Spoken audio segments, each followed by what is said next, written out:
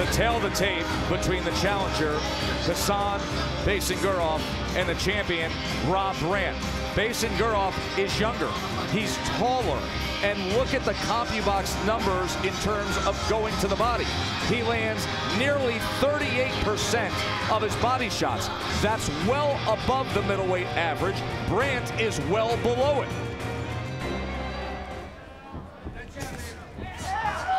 Right hand came in that time from Brant.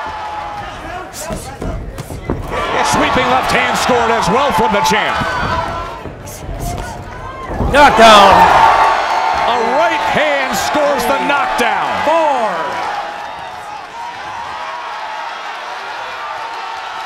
4. Look at Brant, and look at the blood coming from that nose of Baysangurov.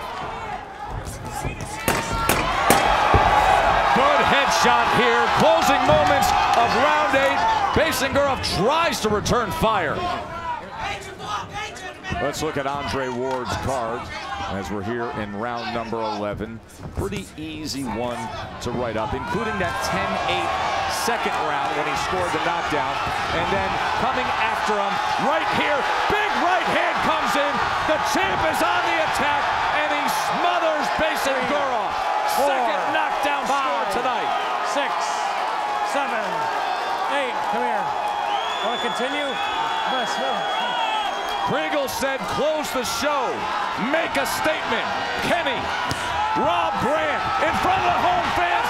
A right hand will end it. Rob Brant, title defense, check mark. Right hand, as you see Baysangurov lean into his right. Lined himself up for the right hand from Rob Brant. And you saw the response. Baysangurov was trying to figure out what was going on with his knee or legs. He was buzzed by that right hand. And I like the way Brant responded. He recognized right away that Baysangurov was hurt. He jumped on him, and he closed the show. Declaring the winner by way of technical knockout, still the WBA middleweight champion of the world.